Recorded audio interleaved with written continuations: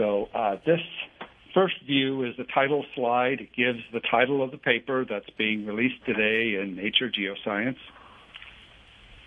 And this is a perspective view as if we were on the ground. There's actually an orbital image, but we project it as if we're on the ground. And the black arrows there point to the tips of these RSL. They actually begin way up near the tops of this hill here.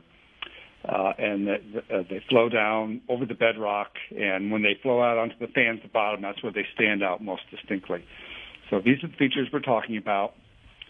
And if I could go to the next view graph, this will show you a little animated GIF that shows you the time sequence of these features. So on the left is a black and white image. This is Palakir Crater, and it's all along the north-facing and west-facing rim of this crater. You can see the black arrows point to many of these on the left.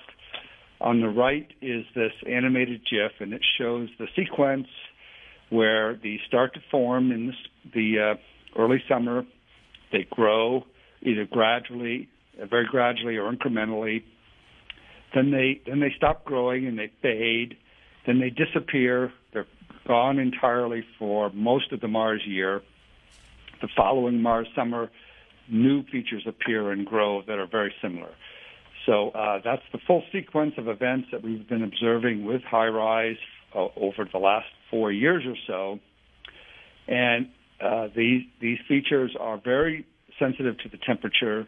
They form at different times, at different latitudes on Mars, all related to the seasonal variations at those locations. So they're very temperature dependent, and the darkening and the temperature dependence can be explained if these are seeps of water that seep through the shallow surface layer and darken the very surface layer.